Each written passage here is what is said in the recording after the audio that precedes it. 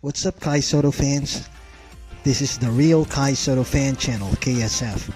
This is about all positive opinions, rumors, news about Kai Sotto. Let's get into it. Sharif Rashawn O'Neal is the son of Hall of Fame player Shaquille O'Neal, attended Crossroads School in Santa Monica, California, and played as a senior forward.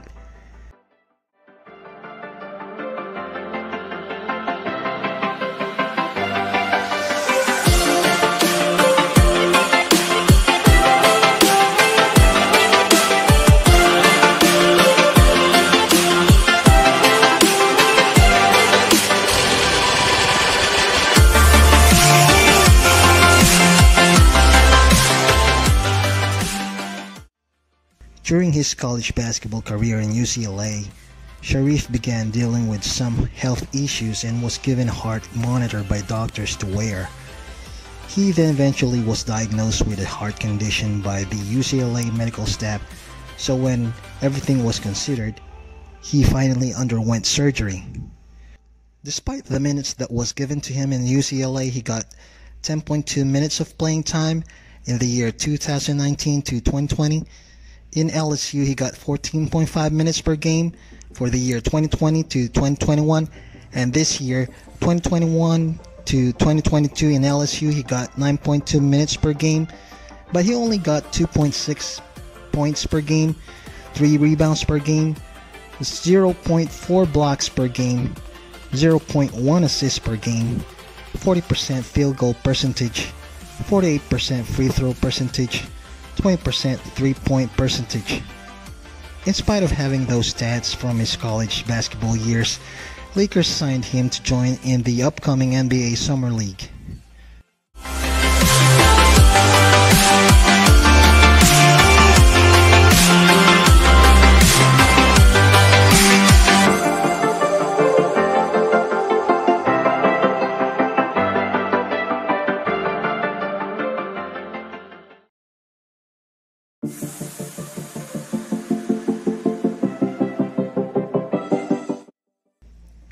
Regardless of having a respectable solid stats from just being a third option in Adelaide 36ers, for some unknown reason, Kai Sotto seems to be still not in the radar in the NBA Summer League.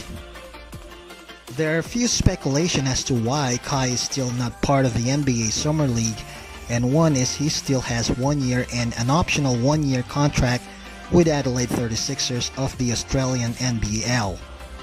As much as NBA teams like Kai Sotto, they seem to be reluctant in signing him, probably due to being an expensive worth of buying out his remaining contract with 36ers of the NBL. Simply, the better logical reason would be NBA teams are unwilling to play out the deal. Now, the better approach for that, of course, is to continue Kai's contract but guarantee his playing time, unlike his last season. Otherwise, he has to look for an international team, ideally EuroLeague, that will guarantee his playing time and very much willing to buy out his remaining contract, because the goal should be making sure his productivity is as intriguing as ever, meaning better stats than his previous season with Adelaide 36ers.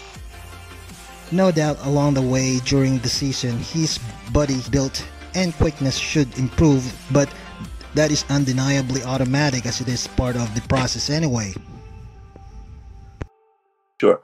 We're not going to do two-way contracts. We're not going to do G League, Exhibit 10 contracts, any of that.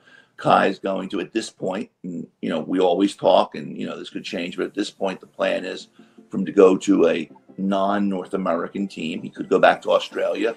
There's some other teams in Europe that are interested. He's going to develop wherever he goes. He's going to have a personal agility coach, a personal strength coach, because those are things that He's going to really work hard to improve upon the rest of his game. And I think that, in the following season, he'll be in the NBA. Why go down that route instead of taking on these special contracts in the NBA? I didn't hear the question. You broke up. Could you repeat that, please? Right. Why go down that route of going to North America or to Australia instead of taking on the special contracts, which, of course, we know several known players to be going down that lane? Sure. With a two-way contract, you're not going to play very much. He needs to play. You're just not going to play very much unless there's a bunch of injuries or something unusual happens. You're the 16th or 17th guy on a team, and you just don't play that much. So he needs to play. So that's a reason right there that he wouldn't do that.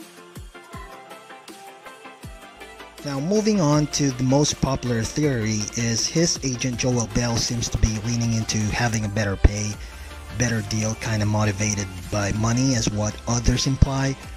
I might agree because he seems to be contradicting himself when he said that agreeing to draft and stash deal will not open to more better opportunities, but he then said that they won't having the two-way deal, Exhibit 10 or whatever. He even mentioned that having a two-way deal will only make him play in the G League and it won't give Kai a chance to play in the NBA roster because he'll be on the 16th or 17th spot, which is definitely a fact, of course, but for me, him playing in the G League will allow the team to dig into his abilities that may allow him to get a bigger role to the NBA team's roster, like with Duncan Robinson of the Miami Heat was a key piece on the Miami team that reached the 2020 finals and 2021 playoffs as he shot 39% from the three-point field. On the side of a country road. Robinson on a bounce for Yurtseven, making his second straight start. There's Duncan. Kaboom! Butler against Abdi. Sets up Robinson for that.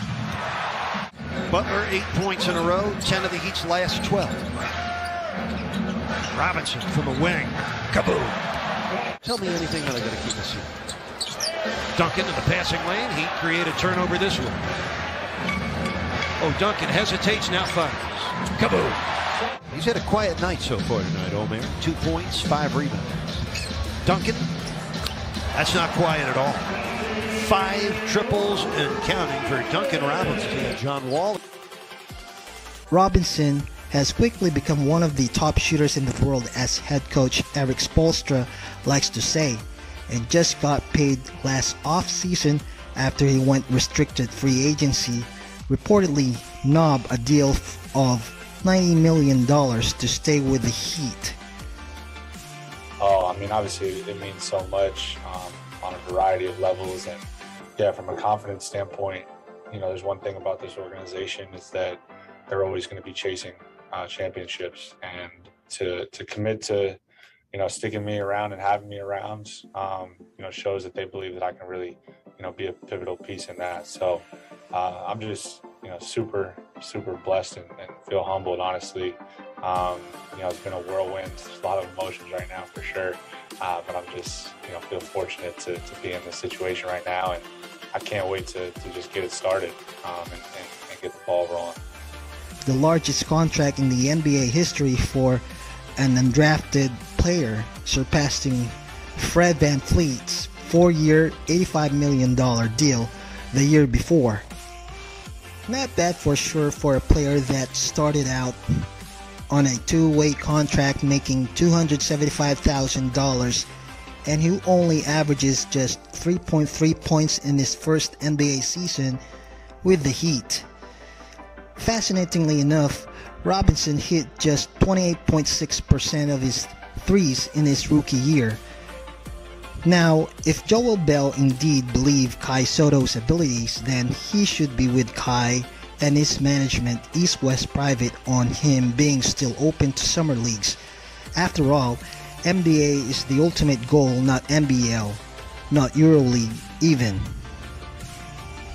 Now, the other theory is the NBA is simply not favoring Asian players.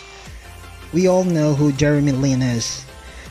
the ever-famous Lin Sanity was the first American Taiwanese descent to play in the NBA and is one of the few Asian Americans to have played in the league. Although we know his story growing up in the San Francisco Bay Area, United States, present day is not an exemption to racial issues, but definitely we're not gonna dwell on that. But one story back on February 17, 2012, ESPN used a racial slur in relation to Lin.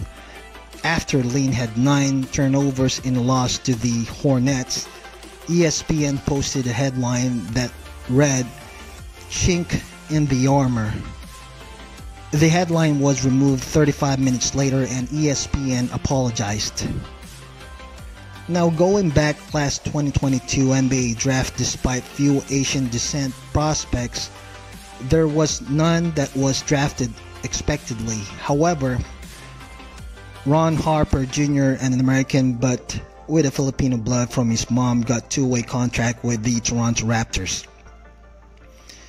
A 2022 NBA draftee that was 34th picked, Jalen Williams, although his mom is Vietnamese, his dad is an American and grew up in the United States, so pretty much still an American.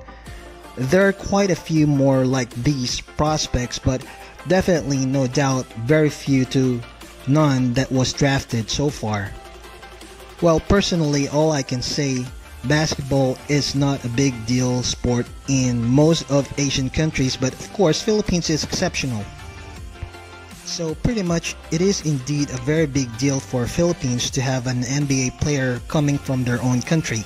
I mean, who really is pure Filipino descent and grew up in their country, a country that I can say that lives and breathes basketball. From what I can see, the real issue is coming from Kai's camp internally. I do believe there was offers that was declined and they seem to still exploring other opportunities that Kai can still get something from being undrafted.